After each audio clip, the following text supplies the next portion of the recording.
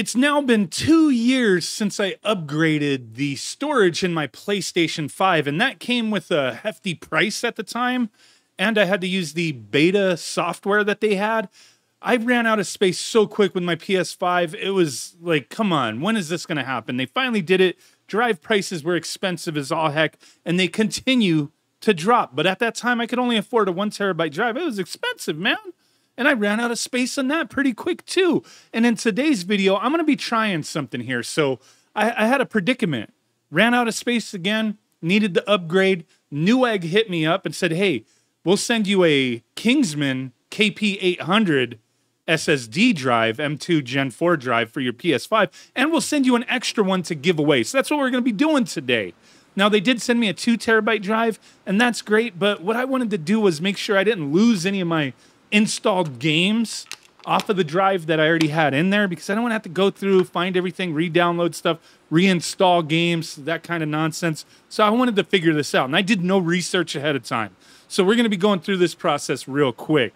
So I have a Western Digital 1 terabyte drive in my system, and I needed a USB drive to transfer everything from that. At least that's what I thought. Like, hey, is this going to work? I just said, screw it, I'm going to do it and find out. And it does work, but I did run into an issue, and I'll explain, so maybe that'll help you if you have to do the same thing. So I have a USB drive. I formatted it. There was nothing on it. Plugged it into the PS5 to use as, you know, expanded USB storage, so I could transfer everything from that M2 drive onto that and then transfer it to the new Kingsman Kp800 drive. I was hoping that would work, and it does work, but it did take a little while. So I plugged in the drive, had to format it as, you know, extended USB storage for the system. I took everything, went into the storage settings of the PS5, took all the games off of that M2 drive, transferred them over to the USB drive. You can't play PS5 games off of a USB drive, so yeah, we got to transfer back over. Now, once I did all that, it did take a while. It said like 3 hours at first, but it did speed up over time. It took like maybe an hour and a half or so. So I just set it, forget it, leave, come back later, and it'll be done. So once that was done, it was like, okay, power off the system, remove the faceplate so I can get access to the M2 drive, remove the old, you know, Western Digital drive that I have, and put in this Kingsman Kp800 drive. So this drive, it has a read speed of up to 7,500 megabytes per second, a write speed of up to 6,500 megabytes per second. So it also has a heat spreader underneath, and then a actual heat sink that you put on the top. It's not like pre-attached. You have to put it on yourself. It's probably best to line that up and do it before you install it into the PS5, because I kind of did it that way, and it was a little wonky working with that limited space. I should have done it the other way, but I got the heat sink on there. You want to make sure you use the heat sink. It's going to get too hot in there, okay? So I got that all in there, got everything put back together, powered on the system, have to format that M2 drive to use it as storage for the PS5, and it'll tell you at that time, like, you know, what the speeds are. I think it was somewhere around 6,500 is what the PS5 was telling me, which is pretty identical, very similar to what my Western Digital drive said when I did that a couple years ago. So I think that's going to be fine there. Now, yeah, I got a 2 terabyte drive. Kingsman on Newegg, they also have 4 terabyte and a 1 terabyte. Man, I spent like probably what a 4 terabyte costs right now for a 1 terabyte 2 years ago. But hey, this process with the way it works and me just having the 2 terabyte drive, I figure maybe in the future, yeah, I'll probably need to upgrade to a 4 terabyte. That's a little pricey. I can't afford that right now. So maybe down the road, prices will decrease even more, and then I'll buy one of those, and I'll use this same process once again to transfer everything over to kind of avoid some headaches, right? So once we got all that going, plugged the USB drive back in.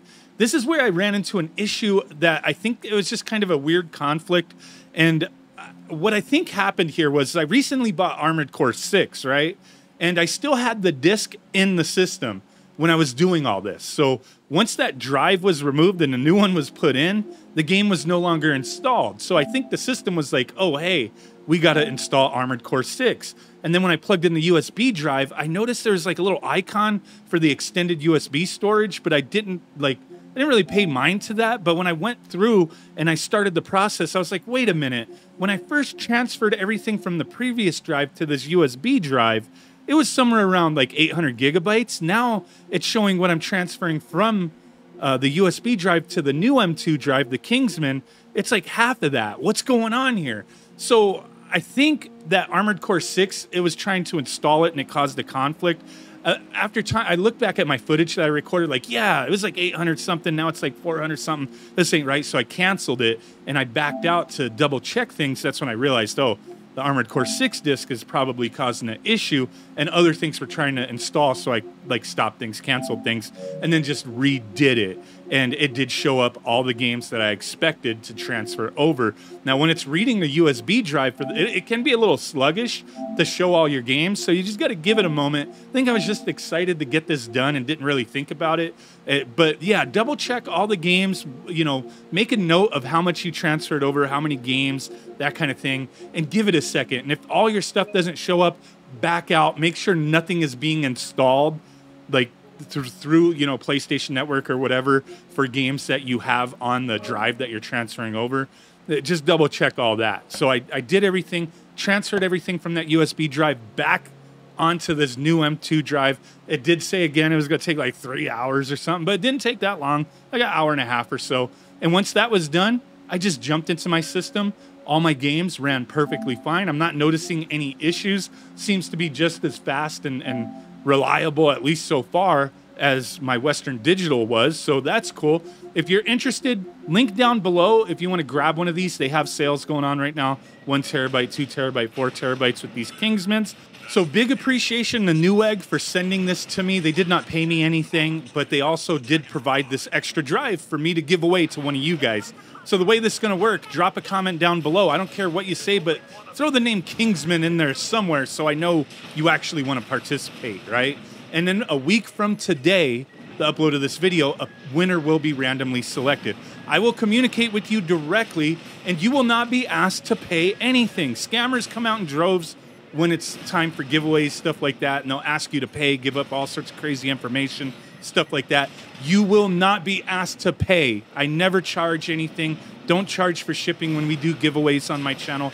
My channel name is Madlittlepixel, and I am verified. I have a check mark next to my name. My name is not Madlittlepixel on Telegram or any other weird channel name. Never ask you for money, so don't fall for any of that. I will communicate with the winner directly. More information will be in the description so you understand how this works. But don't forget, you're not going to be charged anything if you win, so don't fall for these scams. Appreciate you guys. Thanks for watching. Bye.